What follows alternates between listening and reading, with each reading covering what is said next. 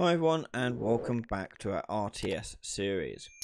In the previous episode we've got our AI characters walking around, we've got bases in there.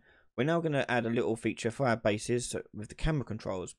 So the idea being is that when we click on a base, we'll make the camera snap to that location, as well as you can then tie that with hotkeys later on if you wish to reposition the camera wherever you want.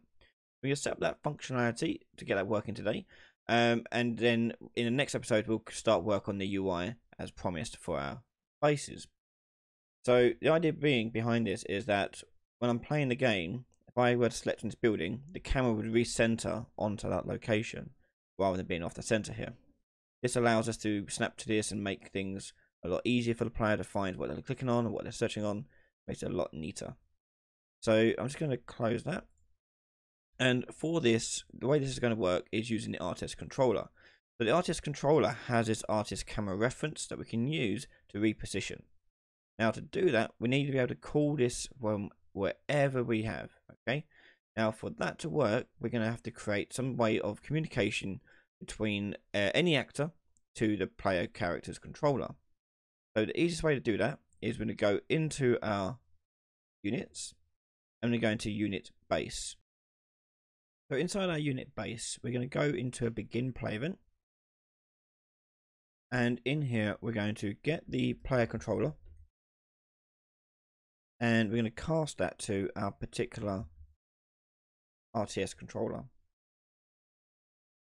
Look that up. And then we're going to store this as an RTS controller reference. So promote that to a variable. We got as RTS controller. Compile and save. Now because this is in a parent class, it means all the other classes also have it. So I can go into any of these and set that up. Now I don't want to do it for units, I only want to do it for buildings. So if I go to the building base class now, and on the clicked event here, we're going to get our RTS controller. Like so. And that is the reference that we just made in our other class. And from here, we can now change the camera and do all sorts of things there as we wish. However, for that, I'm going to make a function in my RTS controller to handle that for me. Let's go over to RTS controller and make that function. So let's go make a event here.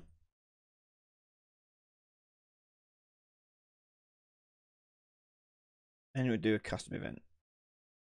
And we're going to have this custom event here to set camera location, and it needs one parameter, and that is going to be the location you want to set it to. Let's change that to a vector and type in location. On the set camera location, we're going to use the move component 2. And the move component 2 is a tool that can be using to move a single component from one location to another or a different rotation over a set amount of time. That saves a lot of hassle dealing with ticks and so forth. Now for this to work, we need to send in a component. So you can't send just the RTS camera in, it won't work. For example, that won't plug into that, because this is a reference to an actor, not a component. So easy way to do that is go around here and type in root, and you'll get the default scene root. And now you can plug that into the component. Now because it is the root, it means it will affect the whole actor. It's exactly what we want. So now we need to plug in the location. The location is going to come from our event. And the target rotation is going to be its current rotation, because I don't want it to turn or do anything like that. So I'm going to take the RTS camera, get rotation, from the scene root, get rotation, and get world rotation, and plug that into the target relative rotation. Now on here you can change how long it takes. I'm going to leave it at 0.2, but you can change that and customize that however you wish on your one. Compile, and then play test. Then go back to our building.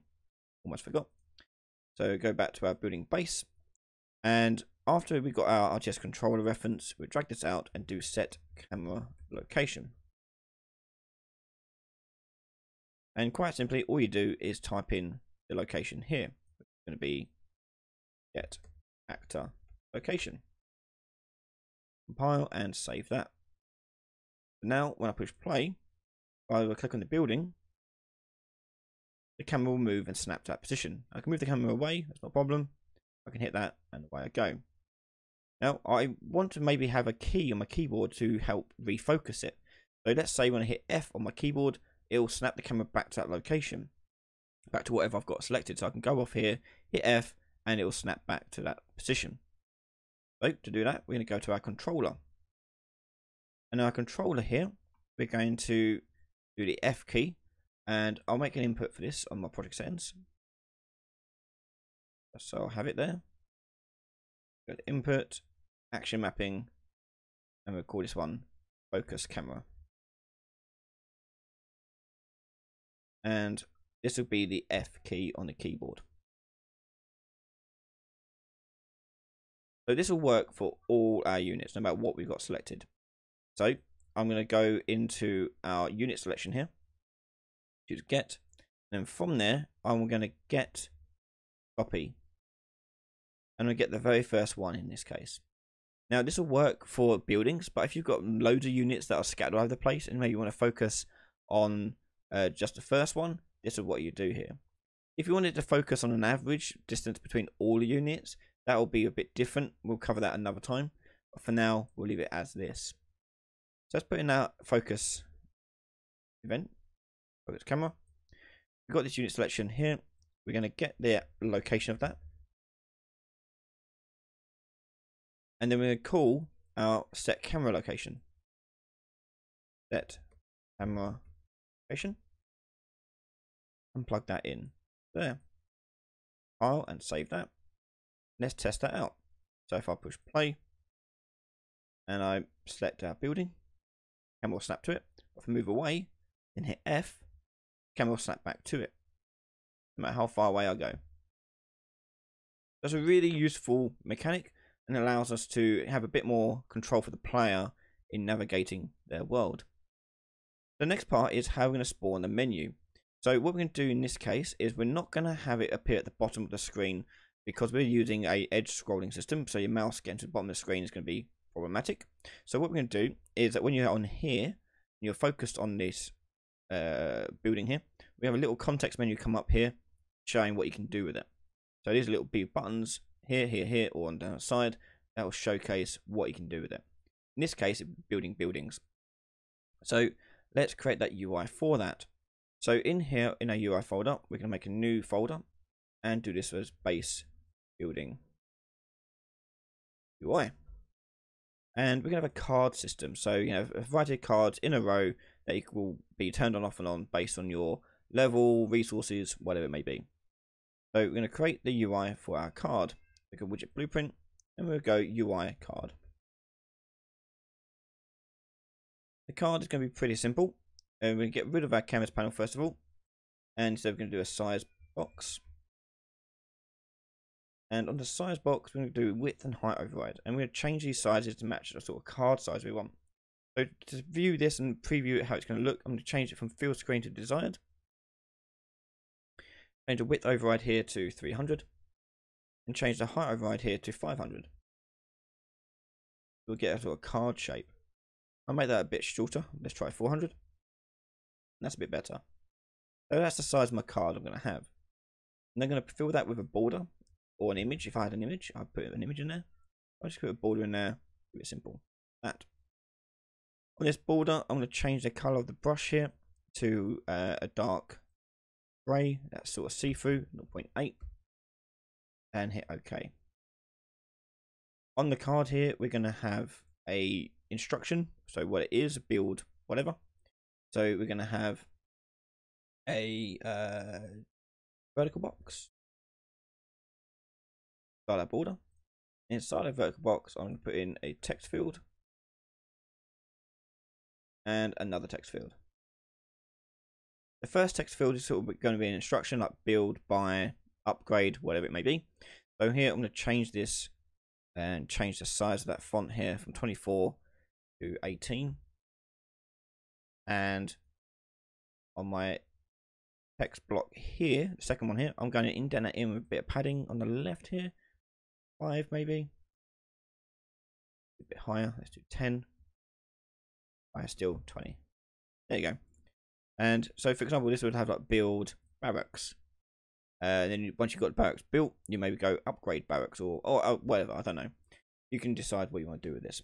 But I'm going to have this set to build. So I'm going to type in build for now. Build. and this would be the name of the block. So I'm going to put a placeholder in here. So I'm going to do square bracket ph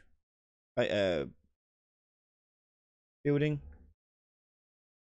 and that's our building name placeholder. Now, because it is a placeholder, I'm going to make that a variable. So tick is variable, and we'll call that one card title text.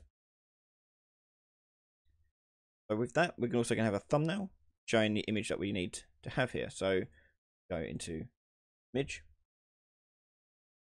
and put that into my workbox. And we're going to hit fill for this one. So it's going to fill up the available space. After we've got the image in, we're going to put in a horizontal box and put that after our image. And the horizontal box is going to have two texts in there. Now, the reason why it's going to have two texts is because we're going to have two resources. So we want to know how much each resource we need for this. So add one text there, another text there. I'm going to change the values of the size here to, let's say, 10 and 10. But I'm going to add some padding around all of these. So I'm going to go to the horizontal box and add some padding. Generally, I'll do 20 for each one. And that would do. I'm going to go to my text block here, and we'll make it set to fill. I'll set the other one to fill as well. And fill up the available space equally. Also then going to make this one on the right aligned. So if I go down to the text and change align text to the right. So here we're going to have the resource needed for wood.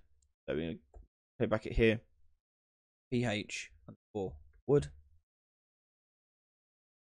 And this one we're going to have as ph_stone. Or whatever resources that you want to use. I'm just going to keep it simple and have just those two. And these need to also be variable. So I'm going to tick is variable and change the name of them. So I'm going to go resource wood text. And this will be resource stone text. And later on we may put in some images in there, like little icons to indicate that to the player as well. We compile and save that. Okay, so there is our thing, and we will make a building icon here, or image, or graphic for our placeholder. So we can click on this image here. I'm going to name this one as thumbnail.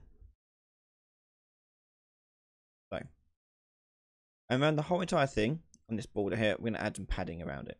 So go to padding, changing to 10.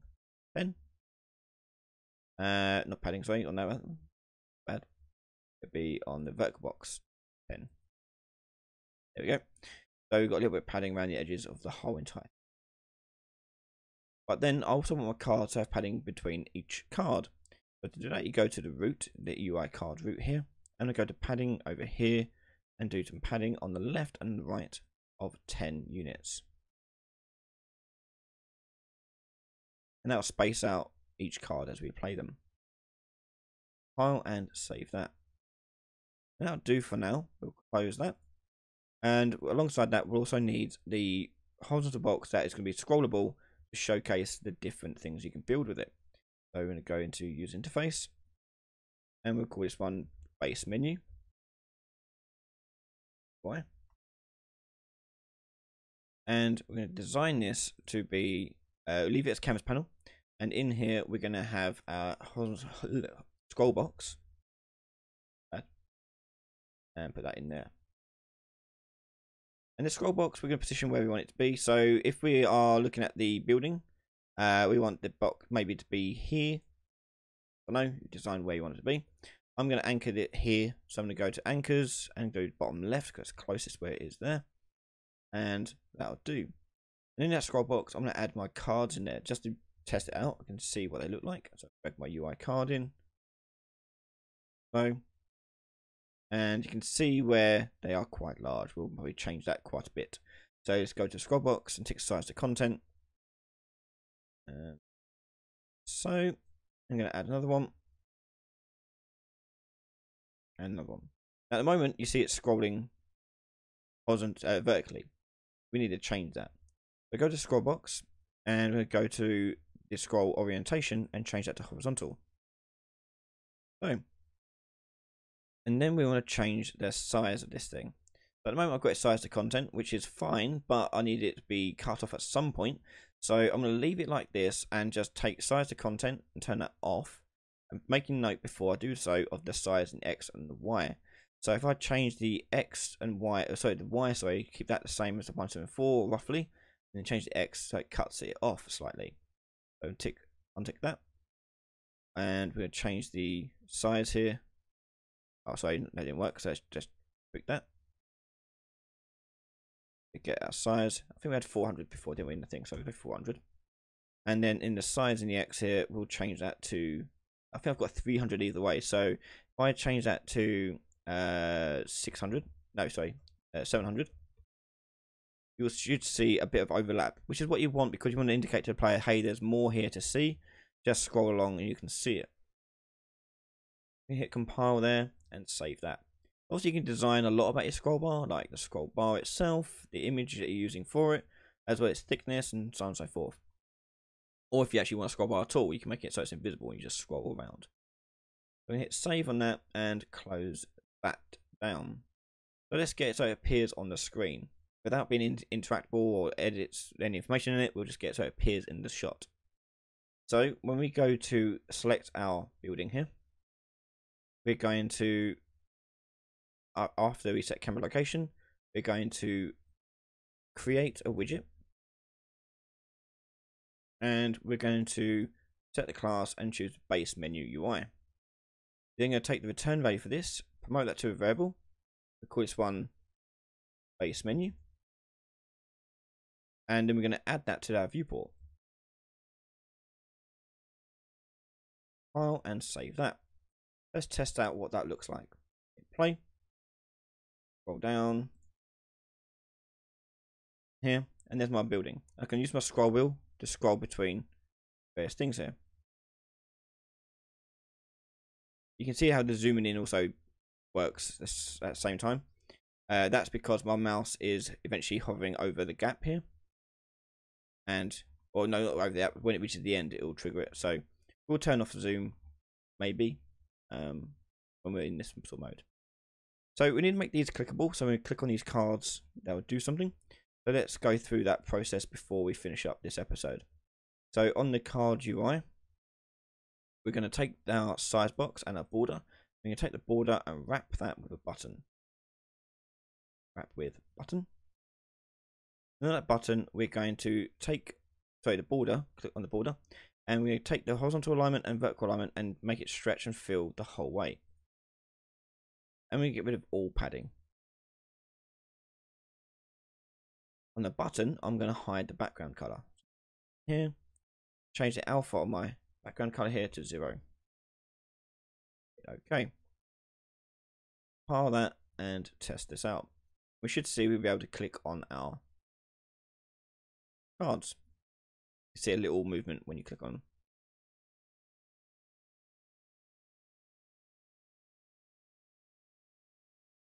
So I may still want to make this smaller maybe. So let's make that a little bit smaller, I feel. We go to my size box and just adjust that here. So width override, turn it down to 200. And the height override here to 280. So, and hit compile.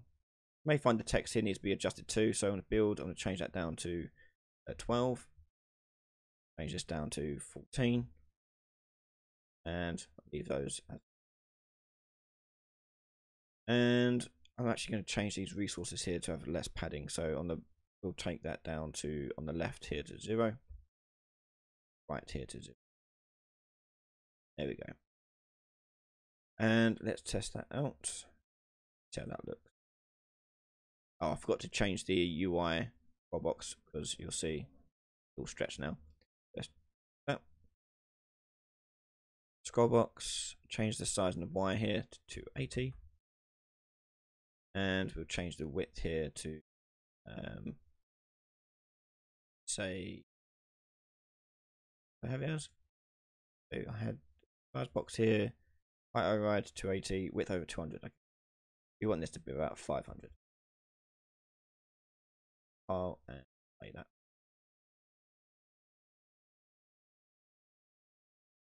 It is our menu. But whilst we're here, let's just turn off the zoom thing. So if we've got this menu open, we can't zoom in and out. Okay, and we also want to make it so that when we click off it and deselect it, we want this menu to disappear. So we're going to go into our base here, and we want to turn off the RTS controller's ability to zoom. Now zooming is happening at the moment on this mouse wheel. Where it is, and we're going to turn that off. So we'll make a little flag at the start here to enable and disable zoom. So make a new boolean, and we'll do is zoom enabled.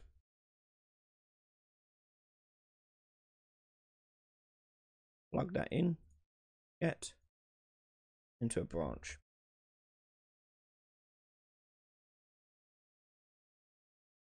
And by default, that's going to set that to true. Okay. From that, we're going to go to our menu base here, base menu, and more importantly on our building base here. So when I've selected it and we've added it to viewport here, I can get the RTS controller already here. So I can take this reference, and we can then set is zoom enabled. Leave that as false.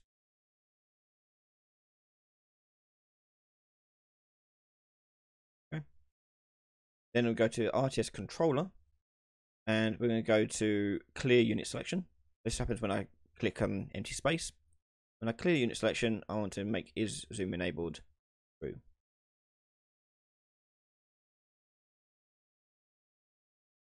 Hit play and zoom. Still go down here, select this. Now I can't zoom, but I can still scroll here. I click off here, I can now zoom. So we just need to get rid of this menu and we're done. So let's go back to our building base.